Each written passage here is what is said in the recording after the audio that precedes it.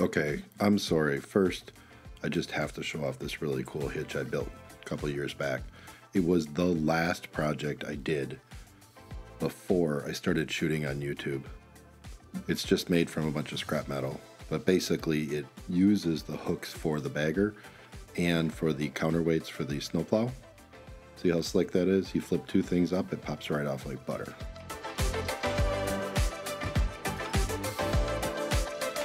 I realize a couple of these tips are vehicle specific, but most of this video should apply to any garden tractor.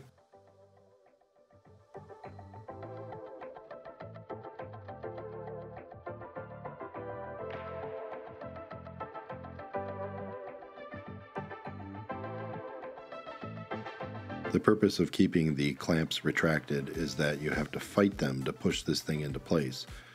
What happens is you get them both locked in, but that third pin that goes in the dump cart hole is never lined up right. You have to do it all in one motion, and it's a pain. So if you just leave them pulled back like this, it's super easy.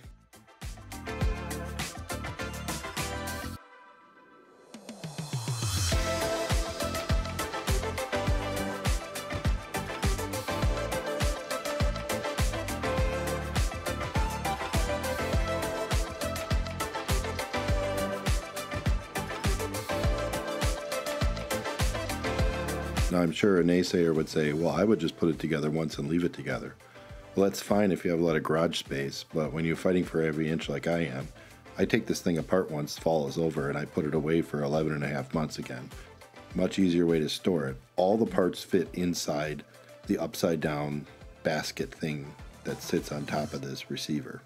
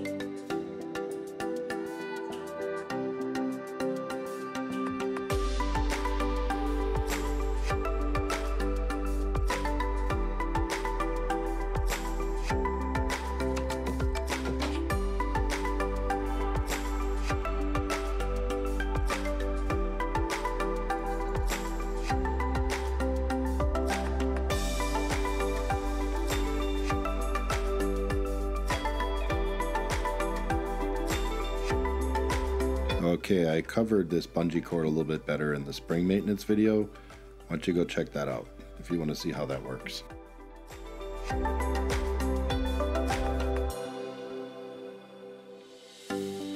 Now I know everyone's going to go, no, don't take that off. But here's the deal. When I put the leaf blower on, I leave it on until the leaves stop flying or it snows. At that point, leaf season's over. This makes it way easier to get the chute on because you're not fighting a spring.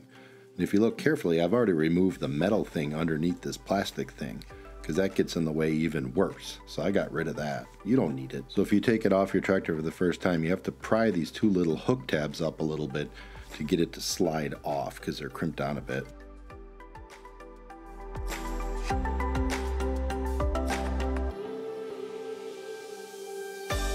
So the whole idea here, which is really what the video is about, is the chute, really. Getting this stupid chute to work right. As I'm trying to get this thing to gasket to the mower deck and stay there.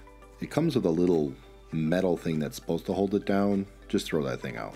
Do it my way. This works.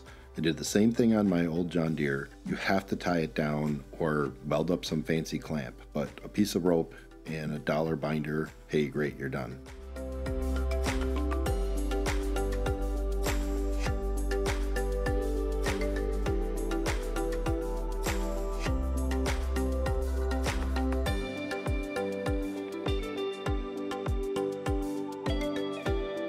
So this rope is the exact length with the winch nut exactly where it needs to be. It goes right in the pile of stuff for this leaf blower so that when I pull it down, I already have all the parts I need. So this is the method I came up with on the John Deere. It worked great. The rope will not get into the blades and it won't hit anything on the ground.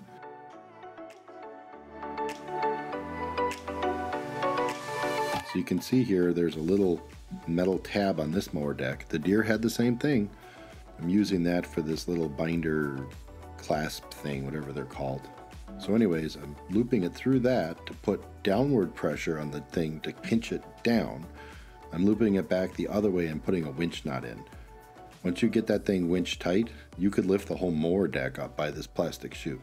You'll see.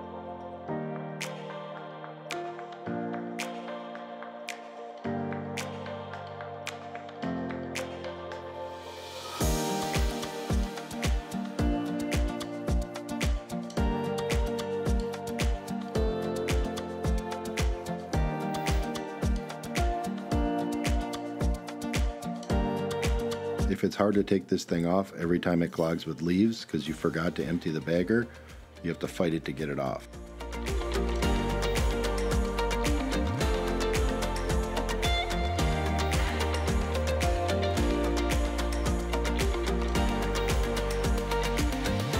Same problem on both mowers. This stupid plastic window, which is useless, kept popping out. I fixed it.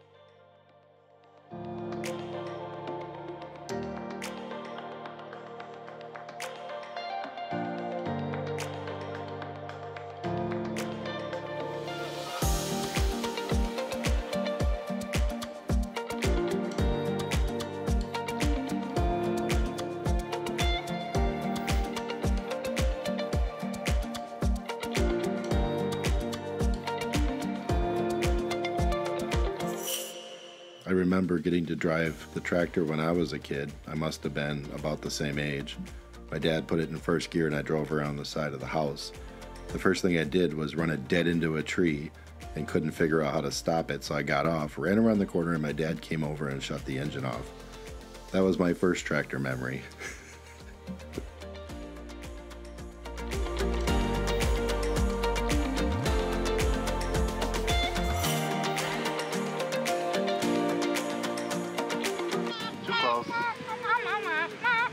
It's my turn. There you go. All right. Back to playing.